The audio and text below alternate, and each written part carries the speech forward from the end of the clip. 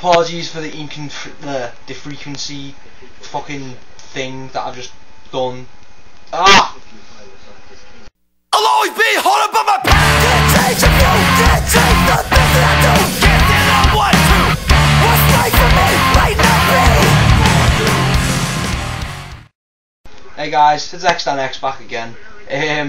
Welcome to the long and overdue Q&A video. I did originally do this 3 weeks ago, but I wasn't happy with some of the answers and some of the questions. Well, no questions. The questions are fine. So my answers were going on too long and stuff like that. So I put it off, and it ended up being a complete shambles in the end, basically. But yeah, welcome to the long overdue Q&A. Really sorry about the frequency of videos lately. It's going to be like this next month as well. So I've got till July 1st. I should be getting one a week or something like that. But for now, because of work, because of college and work at the moment, I haven't really had much time. I've been doing a lot of Muay Thai as well, which is really good. So apologies for that. So I'm going to delve straight in. All questions I have put on my little Q&A on my little text thing. So it's going to be the questions and the answers, and you said it, blah blah. You know how Q&A works, so it's pretty good. But I hope everyone's well. By the way, I'm fan-fucking-tastic. I'm just recording this now before I do the pickups for the month. A lot of good pickups this month. Like seriously, a shitload of good pickups. So on to that. Right, Mr. Coleman28, are you Everton or a Liverpool fan? I am Everton fan. I don't like Liverpool. I think I've got a lot against them. I believe Liverpool fans are glory hunters, and they always think that they're going to win everything, but they never do. And when they just forget about it. If it weren't for Everton, Liverpool wouldn't exist, and that's true. Yeah, and they do actually believe they're still the most successful Premier League club in history. Premier League, most successful club in English football, and they're not in Europe. They are, but in Premier League and all that. And if you add all them up, Man U actually still one above them. If they still think that they're the most successful club. But I just don't get on with them at all. I'll go to the match and that, and if obviously they're playing, bit of banter. Do you know what I mean? We're friends and that, bit of banter. But if you're gonna come and start mouthing thinking you're gonna win all this stuff and you've won all this, then I'm not gonna talk to you, basically. So yeah, I'm an Everton fan, basically. Inferno V2 asks, what's your dream car and why? My dream car probably is a Nissan Skyline GTR. No, GTR 34, is it? Yeah, the GTR 34 was the supercar, well, the supercar edition, the Nissan Skyline, and it's beautiful. Really do want it. Yaka 1984 asks, what game sticks out from your childhood the most and why? Probably going to be Sonic the Hedgehog 1, as I did actually get a Mega Drive 2 weeks after release or something. I think apparently it was 91, wasn't it? So I was about 1.5, 2, something like that. I always remember playing Sonic and that, and it'll always stick out in my mind. I used to play for hours and hours. I could never ever do it. I mean, only recently, well, 6 months ago, I actually sat there, took the time, and actually finished off Sonic 1. So I got all my Sonics out the way thanks to the Mega Drive collection thing on Xbox. So that come in handy. So it's pretty good. But another one that sticks out as well, Earthworm Jim on the Sega Mega Drive. I can't remember sitting there with this big old brown TV, big square box thing. It was huge, and I had it on top of my little chest of drawers and that. And I'll never forget playing Earthworm Jim, and the fact I just couldn't get past the second level at all. And I really need to hunt that down again if I can. And a Mega Drive as well. I got rid of the Mega Drive, didn't I? So, well, I've got the other one, but that's in the loft, and I'll probably stay there forever because I don't want to touch it, because it's just nostalgia and childhood memories. Games Keep asks, what music do you play and what instruments do you play, including or not vocals? I play guitar, only a bit though. I haven't touched my guitar in about 9-10 months now, which is quite bad. In this band I sing, which is pretty good. It's the band's melodic hardcore. I'll put the demo and the Facebook page in the link. Bit of shameless plugging, advertising there. No, but yeah, I'll put them in anyway, see if anyone wants them or not. But they're a good response really for what it is. So, but yeah, it's just melodic hardcore, like Modern Life and Defeater, things like that. I doubt anyone knows who they are, but if you do, then good for you. It's pretty good.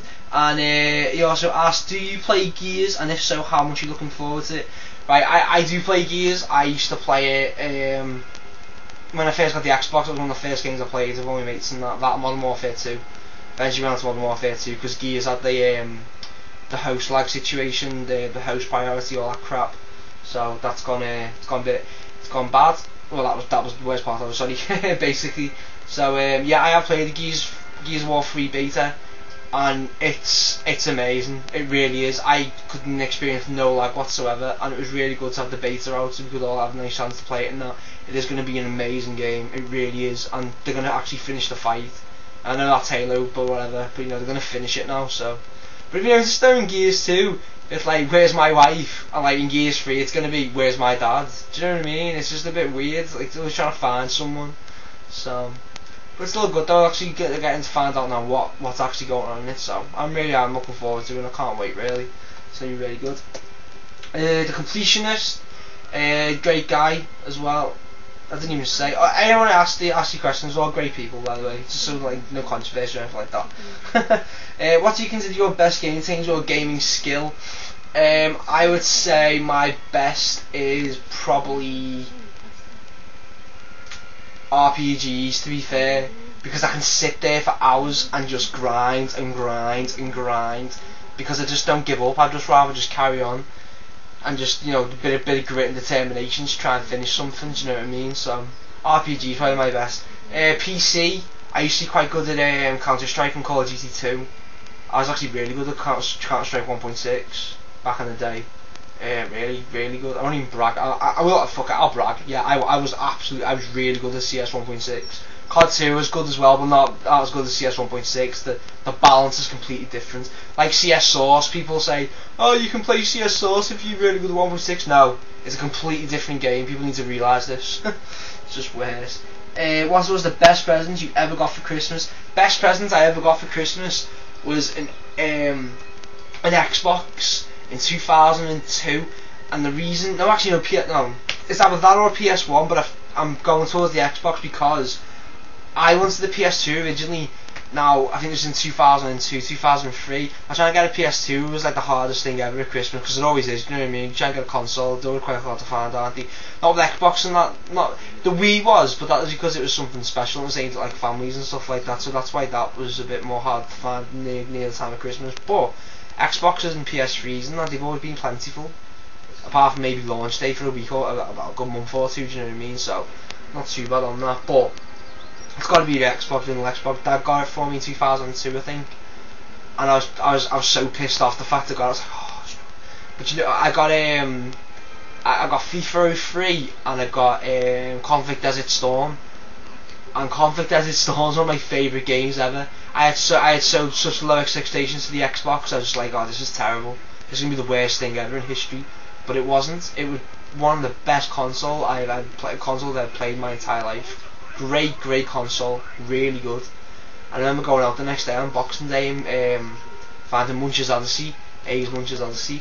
And the funny thing is, I actually completed Abe's Exodus and Abe's Oddworld over like the Christmas break. So I was geared up for it. I thought, I'm gonna buy this because it's Christmas. I also bought Red Dwarf as well, Series 4, which is good as well. But yeah, Dad, Red Dwarf, great show. But yeah, I bought that, and I spent a week and a half or something just playing Munch's Odyssey because I was so determined to beat it, and it was brilliant. And that probably was the best Christmas present I ever had, and it really was. I truly believe. I was so happy to get an Xbox and the PS2. Still unraised about PS2. PS2 is a good console, but you know, I've only had one a year, something like that. I never had one when I was a kid. I swear for me, I always chose Xbox or GameCube. I played GameCube or Xbox more than PS2 by far. So yeah, Xbox best presents, or PS1 probably the Xbox. Yeah, the Xbox. Let's leave it at that. What is the one game you would love to play that you've never had chance to play yet?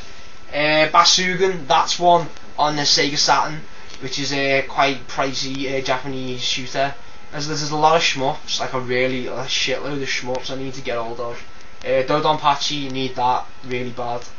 They're all mainly shmups. There's nothing really out there that's really pushing them for me at the moment. Like I know LA Noir's come out, I've heard people say mixed reviews about it, but I'm still not paying £40 for it. I mean, I've kind of been looking forward to it, but you know, the only game I've been looking forward to, and I'm hoping to get on launch if it can. It's, you know, money dependent. You know what I mean? You know, I've got to save off things. I've got to buy other things and that. It's gonna be Duke Nukem Forever. Like I remember seeing the trailer, the E3 conference thing on it, and anyone remember Cybernet? It used to be like one of them. What it used to be on? It used to be on ITV, but it was also on some other strange channel on cable back in the 90s. I think it was like CUK or something like that. But I remember seeing it. I stayed up all night because I used to stay up for the wrestling on the pay-per-views and that, because they were on Channel 4 for a bit. So I used to stay up, and I was flicking through waiting for the adverts and that, and I thought, I watch Cybernet because I like Cybernet, it's really good. So I'm sat there watching Cybernet, and Duke Nukem Forever comes on, and I'm like, wow, this is going to be amazing. 12 years later, I'm still waiting, and I really cannot wait to play it. It's going to be one of the best games ever, I hope. Everything's really interesting. Everything's like, apparently you can use like most of your surroundings. Like, you can pick up a pencil and start drawing. Do you know, I mean, how cool is that? You know, a lot of interaction in the game, so that's what I'm really looking forward to. Really looking forward to that. And he also asked, how's your band doing lately? We're doing good. We've had a demo EP done. We've had a bit of merch done as well. We haven't practiced in about a month and a half now, which is bad. We're looking for a 24-hour room. Maybe we can all like go in there and practice whenever we want and that. It's all exams at the moment. Like a couple of lads are on there last year, so they all need to finish before they go into uni and things like that. I've got this year, and I've got to try and find an apprenticeship, which is going to be the hardest thing ever. Really struggling with that at the moment, but yeah, we're going to stand up time. But yeah, it's going good for now. We've got a gig in August, so that's good. But we want to venture out though. We don't want to be that band that just plays Liverpool, because that's just shit. Do you know what I mean? So, but yeah, we're doing good. Sammy, where do you see yourself in 10 years? Sammy's boss. Good, she's a good girl.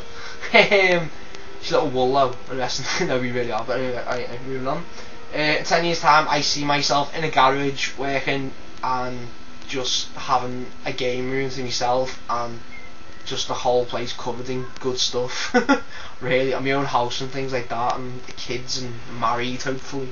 Like, I'm at that point now where I'm just like, you know what, I'm sick or tired of like running after girls and shit like that. You can come to me now. Go away. I'm not speaking to you. Do you know what I mean? So that's just me. Ash81B4U asks, what PS2 or Xbox game would you like to see? I'd like to have seen on the GameCube.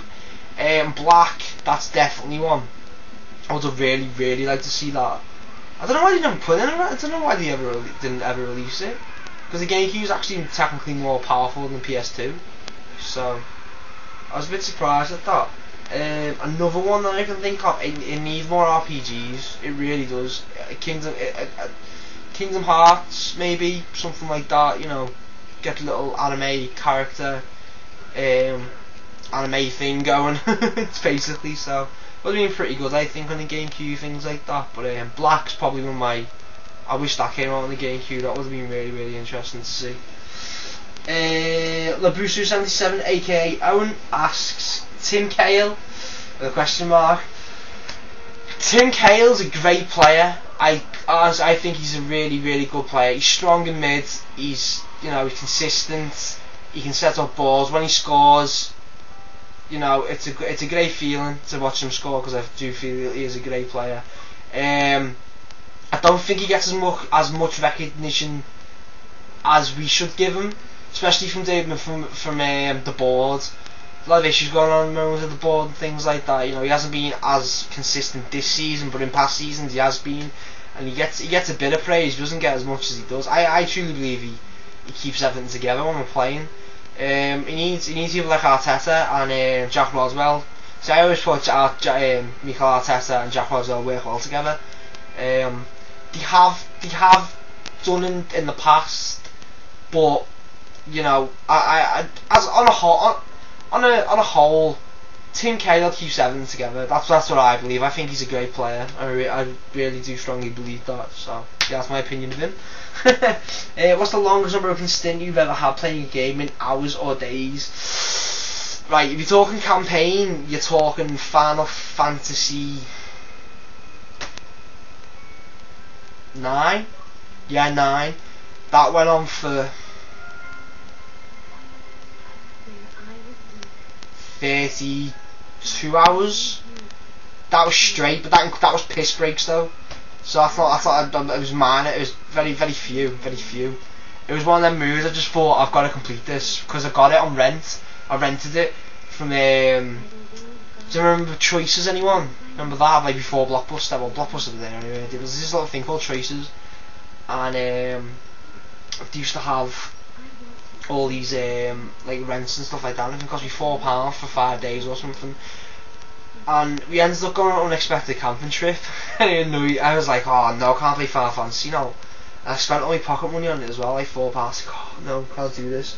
So on the last night when we came back, I think it was Thursday, and we had to be in by 10 o'clock the next day. So we sat there from Thursday afternoon all the way through till about 10 o'clock that next night. And I was going to mum, and I went to sleep for a day. But I woke up Saturday night about 6 after the Friday, after I played it.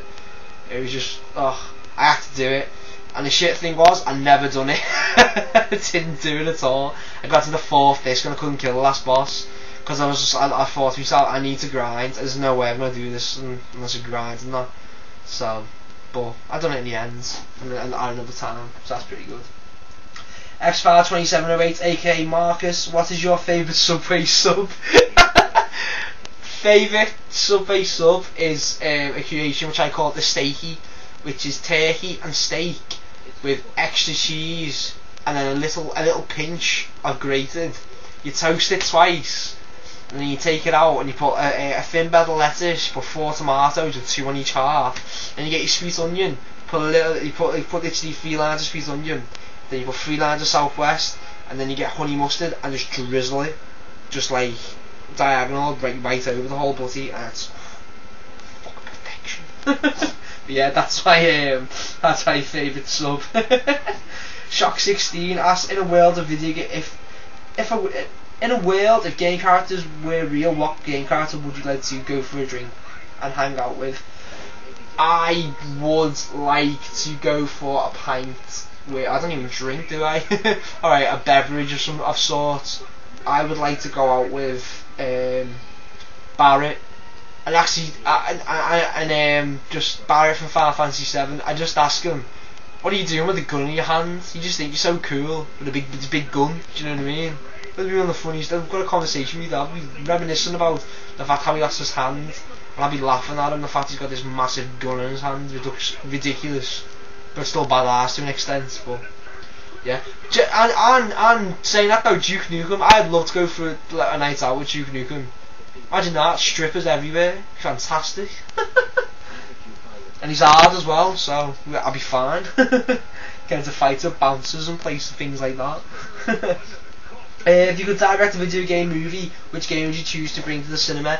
Halo, hands down, it needs to be done. One of the greatest franchises ever made in history. They need to bring Halo to a film, or Gears of War. And I would love to do the Gears of War one because I really could see that happening more than Halo. Halo is just one of see. You didn't expect it with Doom. Doom was like, you should have left it. Don't touch it. Do you know what I mean? Like the only good ones that have come from games into films that I can think of now is absolutely nothing. Because I've just got mind gone blank. But I'm sure there's like, I'm trying to think how many games actually went to films. There's not many, is there? Correct me if I'm wrong, by the way, if there is actually some really good ones. I mean, I can think of movies that went into good games, like Chronicles of Riddick. That's a really good game, so do that. You also ask, are pickled onion the best Monster Munch flavour in existence? If not, what flavour it is? No, they're really not the best flavour in existence. Barbecue Transformers are the greatest flavour in existence, hands down. Intigos, aka Adam. What game you played tons of times but never seem to complete, and why? And will you ever get around to completing to it? Final Fantasy 7, I've never completed it. I get to Sephiroth and he just has me off every single time. And I've got a save on my modded Xbox now where it's emulating a Final Fantasy 7. It's a bit glitchy, but it's okay. It's doable basically. And I've got to. I took on Ultimate Weapon and I battered him. I battered Ultimate Weapon. So I think if you can beat Ultimate Weapon, you can do Sephiroth basically. It's just I hate when he goes into his second form and does that stupid that ray of light thing, and just takes all your health and like, oh for God's sake, you know what I mean? Everyone just dies except one person. Hardest thing ever, but yeah, definitely gonna have to really go back for that. That's gonna be summer backlog. I mean, my backlog now, I think I'll be talking about what 200 games at least. It's a lot of backlog. And I pointed to that actually. Labuso77, about recently watching one of his videos. He was talking about games as collection, I think, collecting games and or people that collect things, etc. And he mentioned that he did actually say, I know I will never have the chance to play every game I own and complete them, which I think's kind of silly, because you see, I know I am going for a full PAL GameCube collection. I am buying games and that because that's what I like doing. Do you know what I mean? But what's the point in buying them if you're not going to play them? I mean, see, I know a guy who collects figures like that. That's interesting to him. To me, it's not, because it's just. I suppose in a way, to an extent, it's different in games. You look at games and they're on a shelf. It's not an art. It's just media on a shelf, just to pick and choose whenever you want. You got a statue, a figurine, or something. That's art. Do you know what I mean? That's something that you're gonna look at for a long time, and you know, I guess you just respect it or really enjoy that. So I'm probably gonna cut down my buying, I'd say. Well, not cut down, but I really have to start playing most of them now. Like seriously, like right, I need a list. So I'm probably gonna do a list and then do like thoughts on them basically, so if they're good or bad, if they're really crap, something like that. But yeah, Final Fantasy 7, we'll do it. Tojo841, that's Jurassic Junkie's girlfriend. She's dead nice. I think her name's Louise. I think Louise, is it? I can't. Joe Louise, I don't know. Whatever. Joe Louise or something. I think. I can't even know. When did your love for GameCube start, and what made you go for a full collection? My love for GameCube started in 2000 and launch really. I never had one. Like I said, I had an Xbox, but my friend got one, Joe, and I remember sitting there for hours and hours. He got Zelda and Luigi's Mansion. I mean, he got Luigi's Mansion first, and he got Zelda, and I was just like, whoa, this is some heavy shit. This this is so good. And I was jealous to an extent, the fact that I could never have one. Well, I could. Do you know, I had a paper round, but I'm not going to save about 13 weeks of paper rounds going buy a fucking GameCube, am I really? But, so I was swimming. But yeah, it really was. Yeah, I was really jealous of it at first, and it annoyed me in a way. But as I got older, about 18, I remember going to Game Station and doing like GameCubes for 2 for 20. Was it $14.99 and any 2 games up to 2 for 20? And I was just like, that's amazing. I'm gonna go and buy one now, so I did. And I got a black GameCube, and I got Resident Evil 3 Nemesis, and I got, what else did I get? Eternal Darkness, I think it was. Got them too. Resi 2 was there as well. I thought, well, I've got Resi 2 here on PS1. Why did I do that? Please, you know, I can't believe till this day I've done that. I actually gave that up for Eternal Darkness. Eternal Darkness is a really good game, by the way. Just that Resident Evil 2's got more value and looks better. Do you know what I mean? So, can't believe I've done that back in the day. A lot of mistakes back in the day that I done. Should get that. I'll probably do a whole video on it actually someday. But yeah, full collection wise. Interghost, he's one of the first people I ever watched, and I was just really intrigued by the fact he was going for a full collection. Him and X-Files 27, X-Files in his Mega Drive collection, and Adam in his Marcus in his Mega Drive, and Adam with his GameCube, really did fascinate me. I was like, whoa, this guy's serious. He's got some balls to do that. And like I was on to do videos for ages and ages and ages, and I thought, well, you know what, I actually want to collect GameCube. I'll start in January, so I thought, go on, I may as well start. I'll start something, because I never really collected anything when I was a kid. I mean, I collected stickers and stuff like that, but this is something different. Mum hates it, she really does. She thinks it's ridiculous. Like I was telling her, it's just like a hobby, things like that, but she's saying you've got no space and stuff like that, which I haven't really. I mean, I've got, I mean, pickups are there, I'll do that in a minute, and you know, I don't know where I'm going to put that basically, so I have to sort out some storage things. But digressing, and that isn't bad, but to keep it. I don't even know what we're on. I'm not even bothered right now. But yeah, so Adam got me into it, and GameCube was just a friend really. So I'll be going. Would you ever consider meeting up with any other YouTubers? And if so, do you think who would you think you get on most with? I am going to see Marcus X-Files 2708 sometime over the summer. I've yet to decide what day is going to be best, but I might do it when I'm going down to Heavy Fest in Kent. So I might pop up on the way back and go and see him and go in his local hall and stuff like that. So yeah, I can't wait to meet Marcus. It's going to be really good. Another guy, without a doubt, Labuso 77, because just our sheer passion for football, our love of RPGs, and the fact of just Everton and Liverpool would just be the greatest combination ever. I really can't imagine just sitting there and he'll be having a pint and I'll be enjoying my my glass of Coke, which I don't even like. J2O, bottle J2O, yeah. J2O is the one. Get into that. It's really nice. But yeah, I really can't imagine me and Louis 77 sitting there for hours talking about RPGs and things like that and football. It'd be really good. But yeah, definitely them two. Probably most favourites, I'd say. That to actually meet up with someday. It'd be really cool. And finally, last question is: if you could have been born in any other era, what would it be and why? I would love to be born in the 70s because I would love to see the what they call it, the great video game crash, where people just weren't buying games anymore for about 4 years, something like that.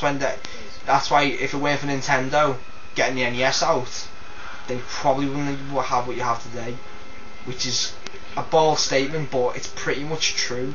I mean, it's different because America, they had consoles like the Atari, things like that. England had the BBC Micro, I think it's the Amstrad CPC, Commodore.